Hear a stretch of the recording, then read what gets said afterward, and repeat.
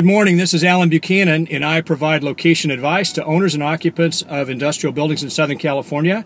And welcome to another edition of Tuesday Traffic Tips on this day after Labor Day 2014. Hey, I've got a great tip for you today, and it all revolves around how to make the most of a networking event. Now, many of us within Lee and Associates are going to attend our annual Lee and Associates Summit this week in Las Vegas. But also many of you who aren't with Lee and Associates attend broker open houses or possibly a NAIOP event or a ULI event or something of that nature.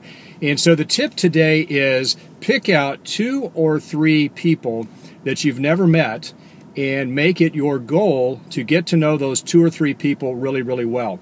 Now, you might be able to do a little research on them in advance through LinkedIn or through other social media networks.